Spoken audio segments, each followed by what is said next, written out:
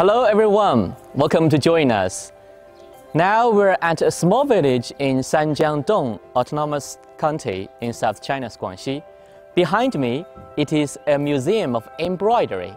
Today, we're going to take you to look at how this traditional embroidery improved the local people's life and lifted them out of poverty, and how the local inheritors to hand this tradition down to the next generation. And today, we have invited one of the local inheritors, Yang Tian, to join us, and she will give us much more details about this tradition.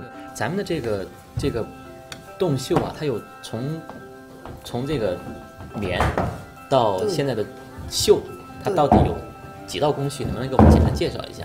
哦，我们洞绣是有洞布啊，先从洞布开始啊，然后到第二步就是我们剪纸，先剪好纸贴在上面，然后我们洞绣的一刀纸绣，就是纸都包在里面，很有立体感。一般我们是绣衣服给我们穿的。这几年呢，有外面呢非常喜欢我们的刺绣，我们出去展呐，就是拿去卖呀，国外也到这里来呀，经常到，就是这个把这个刺绣推出去。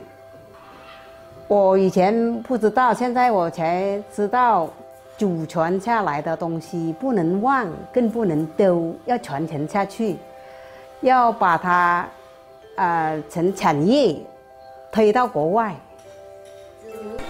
What an exquisite handicraft! After years of inheritance and development, Dong embroidery has been listed as national intangible cultural heritage and has attracted thousands of local people to participate in this form of art.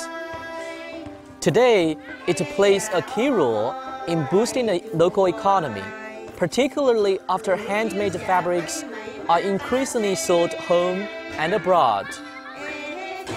Through the ethnic tradition, thousands of the local people have got rid of poverty. What's more, high-speed rail helps bring this unique art form of the county to the rest of China. Just like the bullet train, we believe Dong embroidery will develop faster and meet a brighter future.